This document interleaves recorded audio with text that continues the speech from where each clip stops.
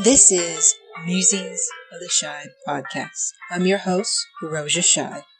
Roja Shy here, with another episode in our series of episodes about the Bitcoin block size debate. On this episode, we're going to cover Bitcoin Classic and Bitcoin XT. These are proposed solutions to the block size debate that came out of the BIP from Bitcoin Core developers, actually, that have been, not exactly well received, but, initially they were, but as time has moved on, it hasn't been implemented. They were created by both Mike Hearn and Gavin Andresen. There were other creators, and we'll get into that. But this episode 131, titled Red Flag on the Play, Bitcoin Classic and Bitcoin XT. But before we get into the episode, the news. This comes from Bitcoin.com. Arbor now offers deposits and withdrawals at 60 plus U.S. financial institutions, like Kevin Hill. The Bitcoin payment startup Arbor has been busy adding to the services offering since Bitcoin.com reported on its progress in January. Arbor users in the U.S. and the Philippines can buy Bitcoin via their bank account or with cash.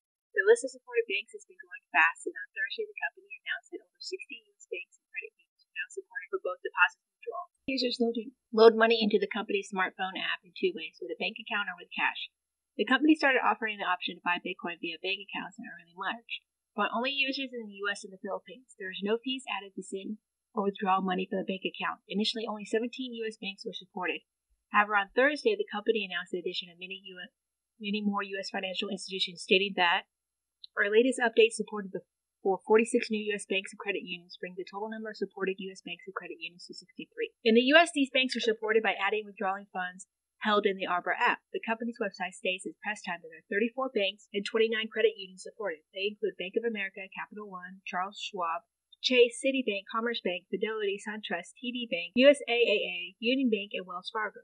In the Philippines, adding funds to an Arbor account can be done through only three banks, BDO, Union Bank, BPI, and Union Bank. Withdrawals can be done via most major banks according to the Arbor websites, including Bank of Commerce, Citibank, HSBC, Metro Bank, and Union Bank. A full list of supported financial institutions for both the U.S. and the Philippines can be found here. What makes Arbor unique, however, is its network of human tellers, which currently supports over 50 currencies globally. While users outside the U.S. and the Philippines will have to use Bitcoin to add and withdraw money from the Arbor wallet, a teller can give them their local currency. The company is currently working to build out its teller network so that users can cash in and out from anywhere around the globe.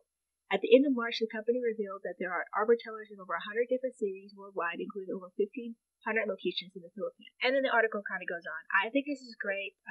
It allows for more individuals to be able to get Bitcoin. Yes, they're using a financial institution, AML, KYC is available, but again, this allows for people to be able to get their hands on some Bitcoin. This comes from CoinDollar.com by Nina Long. Hacked or corrupted, suspicion of insider trading at Poloniex. There's been some issues lately with Poloniex as a whole, but we'll continue on. On April 18, 2017, Poloniex published an announcement that it was going to delist 17 altcoins. However, there are signs that someone knew about Poloniex decision to remove some altcoins before the official announcement on Twitter. CoinDoll received information of possible insider trading at Poloniex from a representative of Boxelus. Boxelus.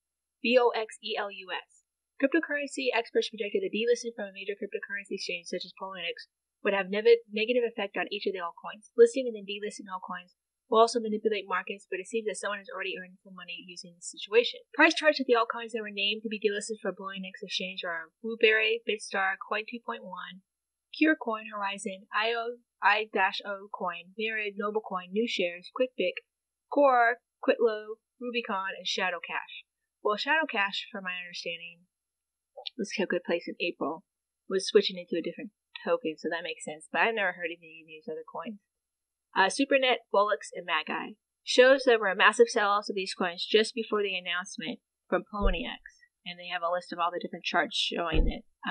Martin Ripto, a CEO of Bolex and Bolex Coins, suspects the insider trading around Poloniex. He commented to CoinDoll.com. Honestly, they sent no warning whatsoever. There was no problems with the Bolex or no Bolex. In fact, we are better than ever. I don't know why they chose to delist us. They haven't contacted us previously, but if you care to investigate, take a look at the graphics of all the coins announced to be delisted. They all follow the trend that if someone knew they were going to be delisted, hence price dropping like crazy, they all look alike. He continued, we don't have proof, but everyone is saying through the grapevine that there was inside knowledge. This could turn into a shitstorm and want to know why we got delisted and address any issues to be listed again.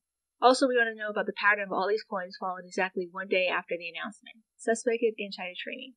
Insider trading is traditionally financial markets are prohibited. In some countries face penalties as high as 3 times the amount of profit gained or loss avoided from illegal trading. The United States or even imprisonment in India. In the EU and UK, all trading of non-public information is subject at a minimum to civil penalties and to possible criminal penalties as well. However, to date, there's no regulation of such actions in the cryptocurrency and blockchain market. A cryptocurrency trading expert who wishes to stay anonymous spoke to CoinDoll.com about the situation at CoinX. There are people already organized to present a class action lawsuit for insider trading. I don't know if that's going to go anywhere. That's a bad storm for exchange, having your emails turned over, and investigations inside out, a lot of explaining to do. So there's that. And then I have an article I'm not going to read, but I'm going to do a complete separate thing about ICOs and tokens that have been all the rage. A lot of it this year, but the last 2 years within the cryptocurrency space. It is about the Mycelium wallet token that was launched last year. And finally, an update on Ross Ulbricht's appeal.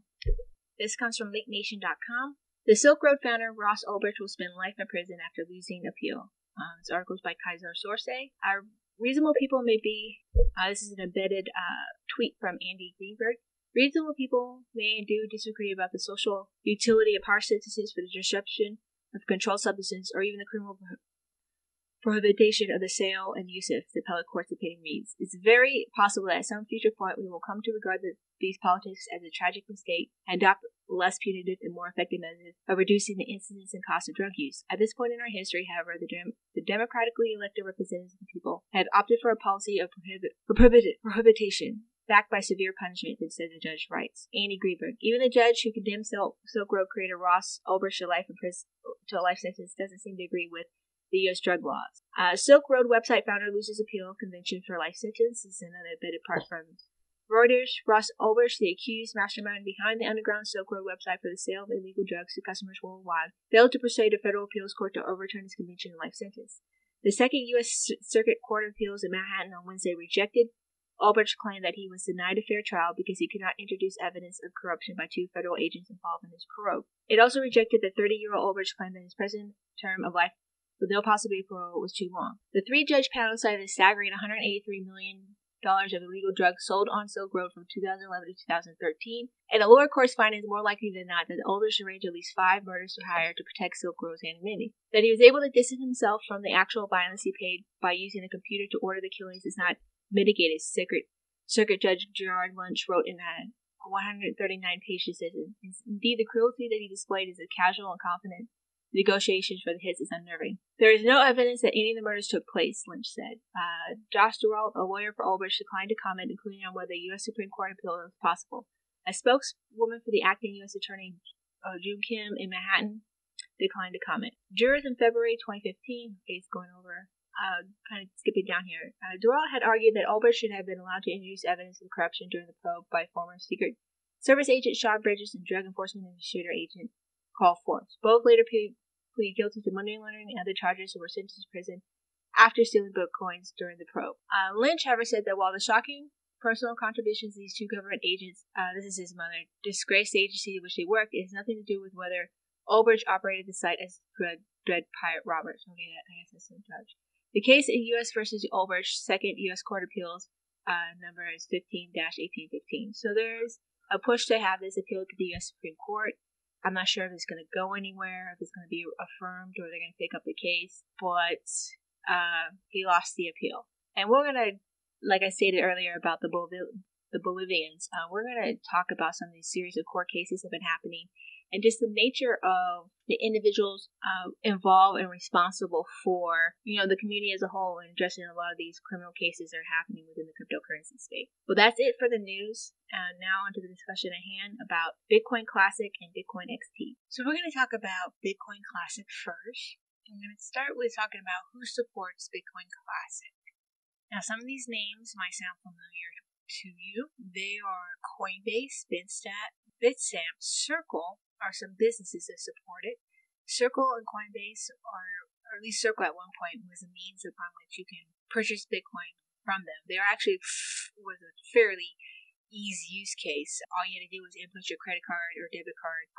You had to do AML, KYC, and just purchase and buy. It was very simple. Coinbase operates the same way. It has a wallet, it has an exchange, it also does merchant payment services. Roger Ver, Jeff Garzik, and Gavin Andresen are individuals that are prominent within the community. Roger Ver, known as a Bitcoin Jesus, and he also controls a couple different Bitcoin mining and companies. We'll get into it when we talk about Bitcoin Unlimited. Gavin Andresen, the man that was handed the reins of Bitcoin by Satoshi Nakamoto himself. He also was the one who thought perhaps Craig Wright might be Satoshi Nakamoto. He's a good-natured person, but he might be not a bit naive, I guess, or might not have the best human judgment, if you will. And then Jeff Garzik, who was also a Bitcoin core developer. Both Gavin and Jeff have contributed to Bitcoin. We have spoken about them when we were talking about the other guys that have maintained the Bitcoin protocol. Both have not contributed to the Bitcoin project in a while. Gavin Andresen has left. Jeff Garzik also has his own particular company. It's called BLQ. Currently, as it stands, there's only 148 Bitcoin Classic nodes operating. As far as mining goes, we talked about it a little bit last episode. It doesn't really even hit the charts, really, as far as who's mining Bitcoin Classic. It's significantly dropped, if you will. So let's get into Bitcoin Classic. What is it? So this comes from the Wiki. Bitcoin Classic is one of the several forks of the Bitcoin reference implementation of the Bitcoin core. Aims to increase the transaction process capacity of Bitcoin by increasing the block size, blocks which are formed and aggregated transaction data from the basic structure of the new blockchain. Bitcoin Classic started similar to those less aggressive than the Bitcoin XT fork, which never managed to get the support it needed. Bitcoin Classic in its first 8 months promoted a single increase in the Bitcoin block size from 1 megabyte to 2 megabytes. So it just wants to fork everything up to 2 megabytes. There's no add-ons like a SegWit or a Lightning Network or anything like that. It just increase the block size. In November 2016, the change in the project moved to solutions to move the limit out of the software rules into the hands of the miners in the node. Bitcoin Classic is also an attempt to move the technical governance of the decentralized and independent real Bitcoin project from the developers of the Bitcoin core to a voting process involving a large community of miners, business developers, and users. There's no formal activation method of the software, but due to the nature of the Bitcoin supermajority, it needs to support it. And I just stated who supports it. So this article comes from Bitcoin Magazine. So who created Bitcoin Classic? That would be, as we discussed last episode, as there was a split within the Bitcoin core developers as they were trying to figure out what to do next. You have, this comes from the article Brave New Coin. The developers are Gavin Andresen and Jeff Garzik and Bitcoin expert Jonathan Toon, and is an example of a hard fork. So Bitcoin Classic operates on an activation threshold of 75%. If 3/4 of the Bitcoin network's hash power switches to Bitcoin Classic, it would effectively implement the new Classic protocol in replacing the core chain and increase the block size to 2 megabytes instantaneously. So this is what the Bitcoin Classic proposal states is going to be. It's just going to raise the block size from 1 megabyte to 2 megabyte. Now they do have a roadmap, and I'm going to read the roadmap, and it kind of breaks down a little bit further about what this proposal is. And it operates with the BIP 109, and we'll read the BIP 109, not the entirety of it, but just basically the abstract or the summary, if you will. The Bitcoin Classic team unveils the 2016 roadmap by Alan Scott. So this is from Bitcoin.com. So the 3 phases of the Bitcoin Classic roadmap aims to help realize the Satoshi's version of making Bitcoin scale into a global peer-to-peer cash system by implementing BIP 109 to raise the block size limit from 1 megabyte to 2 megabytes. However, the proposal will be first sent to miners, Bitcoin companies, and users' feedback so everyone on the same page for the potential block size solution. One of the key strategies in the proposal aims to offset the looming drop in miner rewards by increasing the transaction volume and thus increasing revenue for Bitcoin miners from fees. Published on GitHub by Oliver Jansen, the proposal explains. We believe on-the-chain scaling is crucial for the long-term health of Bitcoin. On-chain scaling maximizes transaction volume, whose fees are needed to replace miner rewards on the medium to long-term scale. This is expected to be achieved by implementing on-chain scaling and solutions, realizing continuous block syncing, which will not longer require blocks to be synced within seconds. The team hopes to do this by transmitting new block data within the full 10-minute interval between blocks instead of immediately after a new block is discovered. This will enable the Bitcoin network to scale to significant new levels without endangering decentralization, the team explained. The three-phase approach. Phase 1 of the roadmap will cover the first and second quarter of 2016, which obviously didn't happen, with the urgent short-term solution of bumping the block size up to 2 megabytes. This will require a Bitcoin hard fork based on the Bitcoin implementation of 0.12 and 0.220 with 75% activation threshold of 750 of 1,000 blocks with a 28-day activation grace period. So when these core wallets were to come out, this was supposed to be baked into the code. Phase 2 will span the second and third quarter of the year. It will focus on limiting the need for sending blocks within seconds to reduce the effect of block propagation times, i.e. lost miner income from orphan blocks. The improvements to the PPP layer are also in the works to optimize bandwidth distribution and reduce the workload on constraining Bitcoin nodes. I think we're going to eventually, we're going to have to talk about nodes and decentralization. Man, when I first initially started out, I thought, 7 episodes top. But as we continue to, because this is one of the reasons why I avoided this for so long, really just, a deep understanding of the block size debate and just, stuck to the surface is because it's a very complicated subject matter. So here we go. The phase will attempt to de-emphasize increasing the block size as a solution with a greater consideration of potential on-chain transaction throughput gains by implementing several new changes to the code that will finalize after further deliberations included. So here's some bullet points. Parallel validation of blocks theoretically reduces the probability of excessive block size block attacks. Header first mining largely nullifies excessive size block attacks. Thin blocks. Blocks refers to transactions that have been well propagated rather than. This allows miners to pre-announce the blocks that they're working on to minimize the data set once a block is found. Validate once. Transactions have been validated when entering a node's memory pool do not need to be revalidated when including the block. Speeds up block validation. And then phase 3, or quarter 3 and quarter 4, will focus on making the block size limit more dynamic. Through only after miners and Bitcoin companies are content with the block size increase from previous phase. This will be carried out using a variation of BitPay CEO's Stephen Pear's proposal, where the validation cost of the block must be less than a small multiple of the average cost over the last difficulty adjustment period. In addition, the team plans to implement a simplified version of the segregated witness solution from core after its release. So they want to raise the block size before segregated witness comes onto the scene. Finally, the Bitcoin Classic team has announced that they will soon hold an on-chain scaling conference with no specific date as of yet to discuss the proposal, including this roadmap with the Bitcoin community. That happened. This wasn't one of the proposals that was discussed. Meanwhile, blockchain CEO, it was, but it wasn't pushed out into the community too well. Meanwhile, blockchain CEO Peter Smith tweeted his recent experience running Bitcoin Classic, a bit noted this is a low-key trial in an effort to support scaling the network and solving the congestion problem.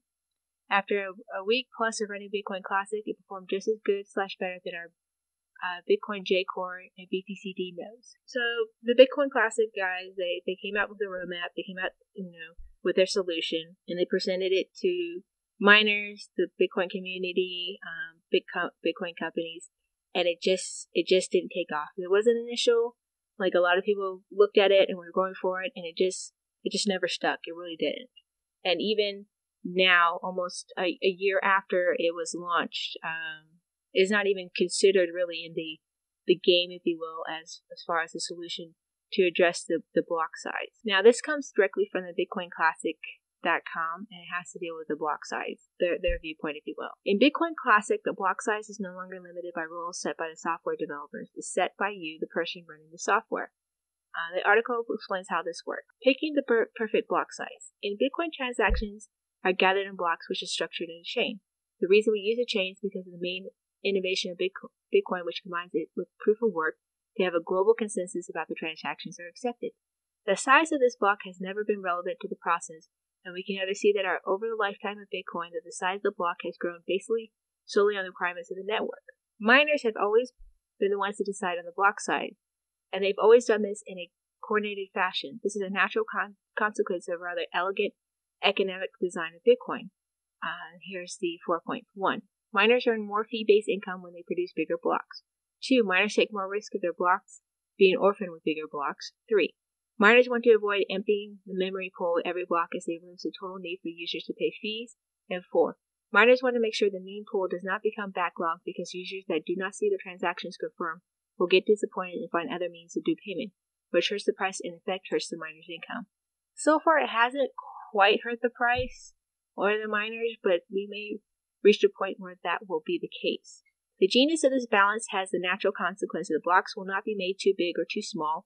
The size will be based on the amount of paying users and the state of technology. To get the most profit out of the system, the miners will have to find a market equilibrium for the block size. This market equilibrium also happens to be the best for owners and merchants of Bitcoin. So what does Clasic do? Bitcoin Classic removes the 1 megabyte centrally planned maximum block size limits from the software and gives tools to its miners and users to protect themselves from malicious actors at the same time. We call that the accept limit. Clasic will accept blocks produced by other current implementations of the node software, including Core, Unlimited, etc. Blocks produced by Clasic will be accepted by all other softwares, including Core, if less than 1 megabyte, and by Unlimited and others, but not by Core if the blocks created are 1 megabyte or larger. Clasic will put the user selected or default block size limit in the Coinbase message in the form of an EB37, where the number is the amount of megabytes per block this node accepts. So when you're running a node, you can kind of get to choose that, and they configured the code where you can accept the Bitcoin Unlimited solution or even the Bitcoin Core Classic solution. And they try to make it so that they're not really conflicting with anybody, particularly Core, because Core is 80% of the nodes, majority of the hashing power, for them not to be considered validated or kicked off. How do I configure this on my Classic node? The main change is that Bitcoin Classic nodes can now be configured manually to have any block size limit, so they can allow it for any block size to come through their node, so you don't have to really update or do anything messy, if you will. First, there's a new, talks about configuration, okay, way forward. Clasic has been in conversation with miners and other Bitcoin companies for some time, and the way forward to breaking the 1 megabyte limit is clearly one where we move the control over the block size out of the hands of software developers and make it a market set property. This is the most healthy solution going forward. However, this is going to be done in an ongoing conversation. It's very optimistic to know that people are in fact talking about how to solve this in a general agreement that is needed solving. Clasic is there to make suggestions only and not to dictate policy or make decisions on which solution to pick.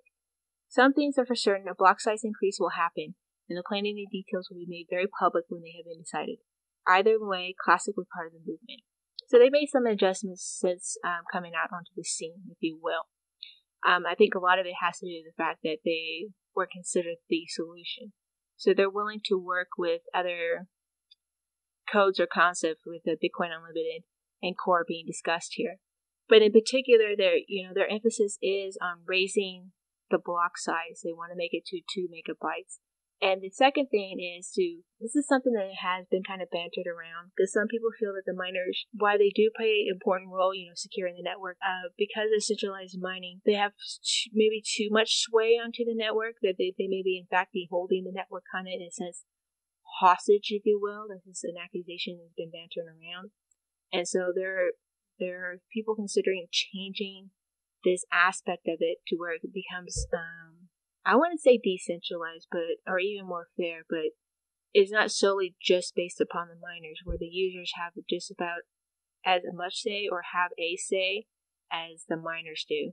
The other thing is that this is seeking to kind of take away the control of the Bitcoin Core has over the network with the protocol and the updates. I mean, they're the only ones who really can configure the protocol in and of itself, and now it comes back into more of the hands of the users. So you're not so heavily reliant, I guess you can say, on core developers, where some people feel that they are also an obstacle in progression of the Bitcoin network. Now, one of the critiques, and we'll talk about it when we talk after discussing all these different solutions, the negatives, is that this proposal does in fact change the nature of Bitcoin in the sense that the miners don't have quite as much say as previously before, and some of that say goes to the users. So there's an issue about network security. In particular, in general, miners have been, even with all the different solutions that have been proposed, have not been exactly very enthusiastic with raising the block size. Now there have been some that have come around. Some have been supporting Bitcoin Unlimited, and how Bitcoin Core does support the same protocol or solution that Bitcoin Unlimited does, and we'll talk about that. Even Bitcoin XT and Bitcoin XT is going to be actually the next episode. I'm going to move it to a different episode because there's the things, it's a Mike Hearn project, and there's things that went on with that. I think that's very important because Mike Hearn, like Gavin Andresen, left Bitcoin Core. He left the development of Bitcoin, and we'll get into that when we talk about him. So there's some people that don't like that. In general, there's others who don't like the fact that it's a hard fork. You can also have a split in the chain. And mind you, this was even before the DAO incident where we saw that happen in real time. There's also a concern that, you're not going to get consensus. You're not going to get enough people to go for it. Not everyone is for the raising of the block size. And maybe we should try something different, which is segregated witness, which can be done without a soft fork and doesn't necessarily have to, raise the block size, if you will. And we'll get into that when we talk about both versions of the segregated witness. So I'm going to read BIP 109 here. So BIP 109 is created by Gavin Andresen and is the basis for the Bitcoin Classic. It's a layer consensus hard fork. It's a 2 million byte size limit with a SIGOP and a SIG hash limits. The status was rejected. It was created January 28th, 2016. And here's the abstract. It's a one-time increase in the total amount of transaction data permitted in a block from 1 megabyte to 2 megabytes. Limit on signature operation and hashing. Motivations. 1. Continue current economic policy. 2. Exercise hard fork network upgrade. And 3. Mitigate potential CPU exhaustion attack. And then it goes in the technical aspects of it. I'm going to read just a couple different things. Activation. 75% of the hashing power support triggers, followed by a 28-day grace period. Solo miners or mining pool operators express their support for this BIP by setting the fourth highest bit in the block 32-bit version. The first block with a bit set, a timestamp less than or equal to the expiration time, and at least with 750 or out of 1,000 blocks preceding it, with the bit set shall define the beginning of a grace period. Blocks with timestamps greater than or equal to trigger the block stamps timestamp plus 28 days shall be subject to the new limits. So once you put forth this sequence or input this, then it triggers that if they reach a 75% hashing power. As always, miners are expected to use their best judgment on what is the best for the entire Bitcoin ecosystem when making decisions about what the consensus level changes to support. So should it remain like a 95% for consensus, or should we have it at 75%? And then it has an expiration date. If this BIP is not triggered before January 1st, 2018, GMT time, it should be considered withdrawn. Miners that support this BIP should set the bit and then so you can activate the expiration date. After that date, the bit can be safely reused for future consensus rule upgrades. So after that, then you can re-input it if you want, but there's an expiration date. And given that we're in 2017, it was created in 2016, and there's supposed to be an August 1st SegWit times 2. Activation is supposed to happen. I very much doubt that Bitcoin Classic is going to be implemented, but it's something that could be done at a later point in time, if you will. And then it states it's backward compatible, meaning that you don't have to rechange everything, that all the stuff that happened before is still valid. So that is the BIP 09. This is the basis upon which Classic is utilized. There are other BIPs that it works with, and we'll get into that when we talk about Bitcoin XT and eventually Bitcoin Unlimited, because Bitcoin Unlimited does have some BIPs that it rules, if you will, that it is following. But in general, this is like the second kind of proposal when it comes. Bitcoin XT came before this, but this one came. A lot of people did support it at first. You know, it had the Gavin Andresen name attached to it, Jeff Garzik, and it never gained traction. The miners never went for it. Yeah, you know, you had the Hong Kong agreement that happened in February. Nothing really came of that proposals at all, and it never had the traction that was needed. And maybe it was not fully explained to people. Maybe everyone just didn't really like the 75% hashing power.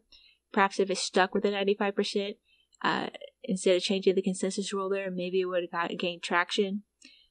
But as of right now, while there are still nodes out there and there is a mining pool that supports a Bitcoin Classic, in general, I would consider this solution somewhat dead.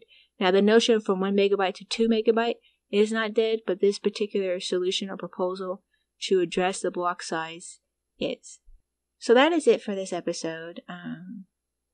That's what Bitcoin Classic is. Those are the people behind it. It's Gavin, Andresen, Jeff Garzik, Jeff Tuman, and these are the people behind it. We talked about who the miners are. Some businesses were for it. Eventually people did change their minds. It was proposed very early on, January 2016. It came at a time when, Mike Hearn left, Gavin Andresen left the Bitcoin core development. They came up with these type of solutions, and then you kind of got the fracturing or the real serious split within the community when it came to regards to. Thank you for listening. Please rate and review either through iTunes or Stitchers or any of the podcasting apps that you're currently using to listen to this show. Thank you, and until next time. This has been a Hiroshi Shine Space Odyssey Network production.